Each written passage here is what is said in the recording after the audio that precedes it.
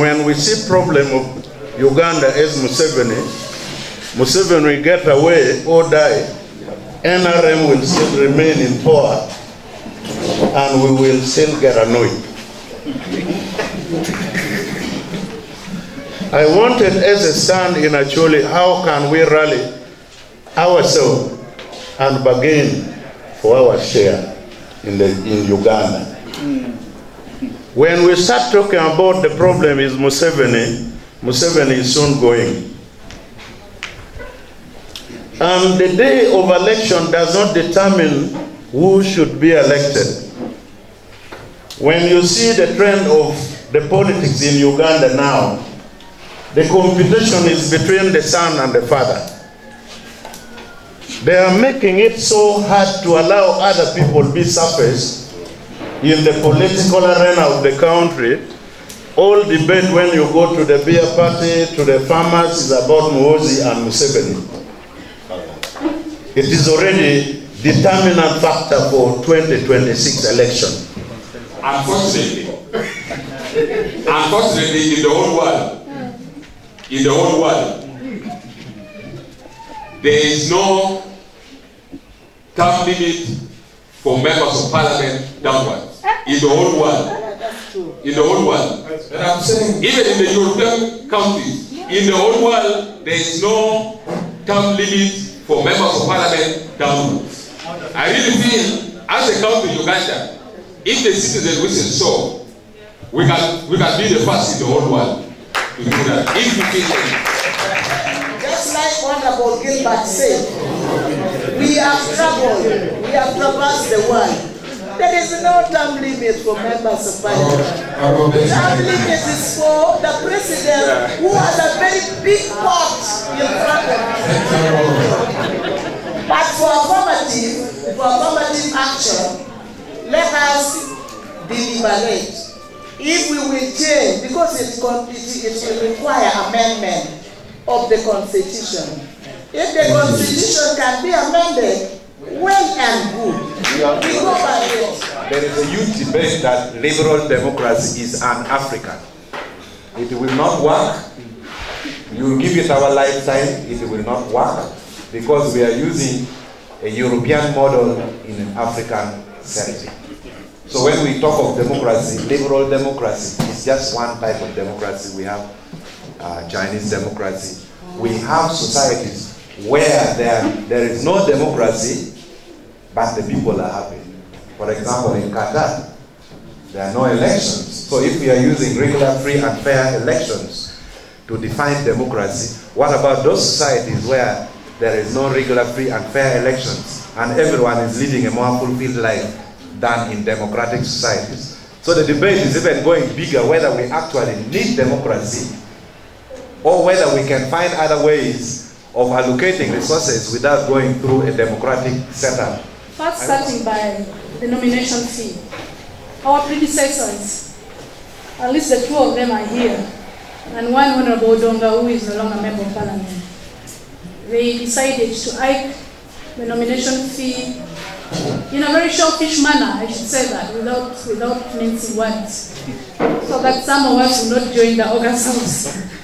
And here I am there by the grace of God. There is a conflict, not only with the politicians, even ruling. There is conflict there, and they don't want to talk about it. It goes well again.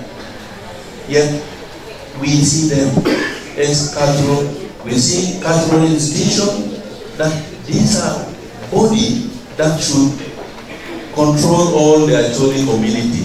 Today, if we are to say Acholi should take up leadership in Uganda, shall we really have anyone that we shall trust? Mine is on electoral reforms. Article 62 of the Uganda Constitution clearly stipulates that the Electoral Commission must be an independent institution. That's why, if you go down in the other clauses, the provisions for free and fair election, Electoral Commission must be transparent, impartiality and neutrality. Those are the issues stipulated. I want to ask the returning officer, what provisions have you done to rectify some of these issues? Number one, in relation to the appointment. Because the masses are saying we cannot have an independent institution in the names of Electoral Commission when the appointing powers is by the President. And I want to reaffirm our commitment as an institution that we are here to perform our mandate.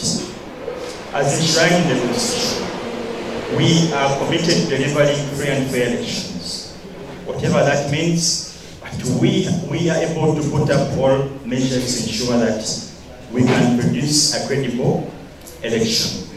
There have been issues raised about the civic education. I'm happy one of the members put it out that we don't do civic education.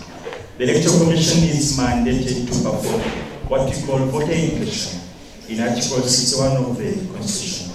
What we do is we prepare you for an activity of the election. That is voter education. And at the moment, as the institution, we have taken it up as a core factor. We are conducting voter education in the schools. We are reaching out to various communities. And I'm sure that's why I'm here today. That's why I'm forwarding reached out to me. We also saw what happened to one of the staffs of the Electoral Commission who was kidnapped. Broad daylight, a few days afterwards, his body was found. No statement from EC, no statement from police, business as usual, we're just moving on. And questions were raised here about EC taking bribes and EC getting in deals with people involved in the electoral process. Could this have been a bad deal or a deal gone wrong? Because fingers were being pointed at top officials and members who went through in the previous election. For the death of that young man, I'm speaking as a youth human rights activist. We need an accountability from you as the person representing EC here. What happened to that young man? And I'm glad that the police is here. We need a report immediately as well. Decentralization. The reason why politics is going down, members of parliament, my brother Geoffrey, you are here.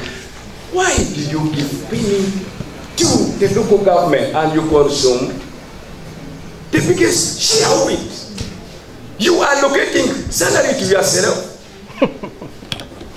And then at the same time, you are straining up the local government and we are the one collecting tax as a grassroots. At the end, then you tell us nomination fee is this amount. And you come with a lot of billion.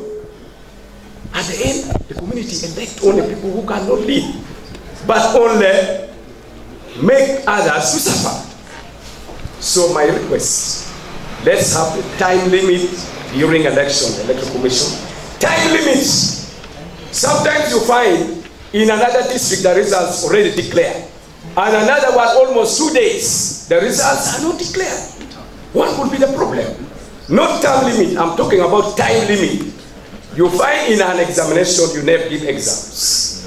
At the end of it, the same time, the exams are stopped, the one in Kitukum and other districts. Why do we have the same time also to declare the results? Why do you declare results past midnight, and yet others by already 10, the results are declared? So there are fishy issues that are happening within the East. Thank you. Is it possible to have all the election done on one day, right from councillor 3 up to the president? If it is possible, then we shall find this element of low turnout for voting, a lot of money, uses, and the like. Then another one, this one I want to ask you, the MPs. Do you still say that there is decentralization in Uganda? I am happy when the professor to be Udongoto on top of financial control. If finances is controlled by the local, that is what called decentralization. At the moment as I speak, I control the sub-county. But the money that I collect is sent to the center. The one that comes is exactly as my brother, the Speaker of Lamu, said. It becomes like something that cannot even do anything in the community. Then also to the MP again. The law that you make, do you want to be the first primary beneficiary of the law that you make? Because when you are talking about affirmative action, I saw how mixed reaction was within you people, the MPs around here. As Democratic Party, we look at the whole country and all the citizens. There is one mistake that we keep on repeating time and again. The sense of accepting each other.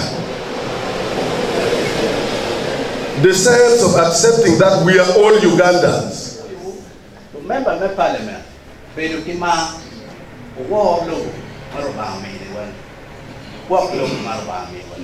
Election Commission no kakitama ichoy application itimo interview kai kara